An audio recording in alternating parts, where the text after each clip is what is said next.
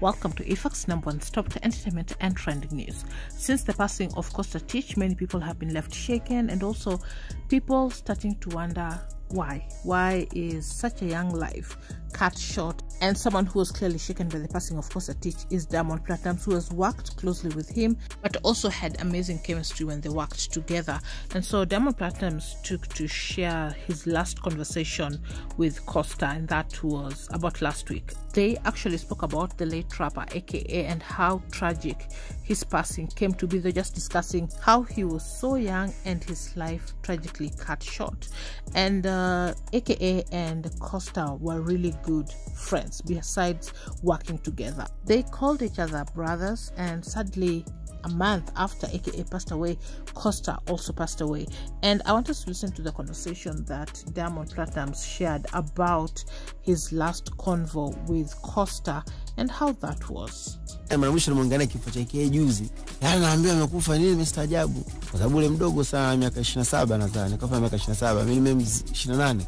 Nimemzidi miaka zaidi ya 5 hapo kwenda 6. Kwa kibinadamu unafikira kwamba tatangulia mimi atafuata yeye, maana kimwili mimi nimetangulia. Naona kadondoka juzi afu kwenye piki yake anafanya vizuri. Bwana bwana. Juzi wakati nadhani Eko nimeweza kufanya kazi na Eko. Nilikuwa naongea na Eko ni juzi, tukamzungumzia zani waanza kufanya kazi na nini. Wakati Costa Africa Eko nilizungumza naye, mzungumzia jinsi spirit yake ilivyokuwa, talent yani ana passion. And so according to Platnumz, the last conversation that he had with Costa, they spoke about aka how he was so young yet his life was cut short. And of course Platnumz puts out that in reality you expect that you are the older person, and so you don't expect someone younger than you to pass on. And he compares, he is about 5 years older than aka. And so basically their last conversation was about aka and how tragically he lost his life as a young person with so much promise ahead. Aka was just coming back to the game after a rough time with the passing of Anile. So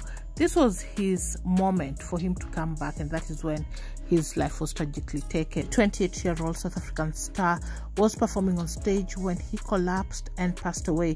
The footage that has been shared across social media platforms showed him appearing to stumble and fall to the ground during his set before being helped to his feet. Costa then continued to perform and finish his track a few seconds later before falling for a second time, and that is when he passed away. His family put out a statement on his official social media handles, putting out, "Death has tragically knocked at our door, robbing us our beloved son, brother and grandson, who South Africa has come to love and idolize under his stage name Costa Tich. It is with deep pain that we find ourselves having to acknowledge his passing at this time. We are thankful for the emergency responders and all those present in his last hours on this earth.